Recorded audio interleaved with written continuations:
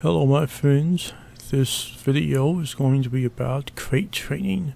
This is an important training to do for your dog so that it is comfortable being in its crate. The way I've done this so far is that I lure Clary into the crate with treats, and while she's in there I will click and treat repeatedly and tell her good, and as well as calm, with the idea of capturing calmness. Giving your dog treats as well as its food, as you can see here, while in the crate, is to help your dog to get used to the crate quicker. Over time, you can teach your dog a verbal cue to go to the crate, such as go to bed, or go in your cage, or go in your crate. When you're going to have your dog in the crate for very long at a time, it might be a good idea to have some toys in the crate for him to interact with. However, make sure that the toys you use are not anything he could possibly tear up and perhaps get choked on.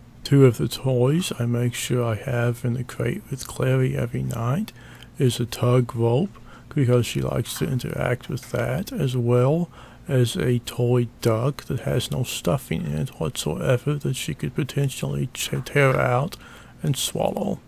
Over time, as your dog seems to be more relaxed in the crate, you can try closing the door without locking it. I've done this some, even though I didn't record it here, and over time, try locking it for periods of time. You could lock your dog inside when you go get the mail or something like that. Finally, do not crate your dog as a means of punishment, because then it will never want to be in there.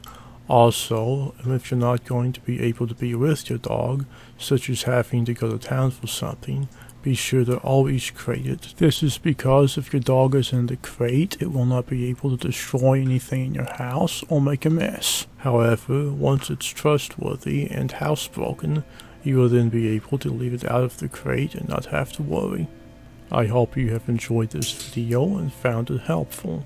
If you did, please give it a like and share it with everyone. Thank you for subscribing as well.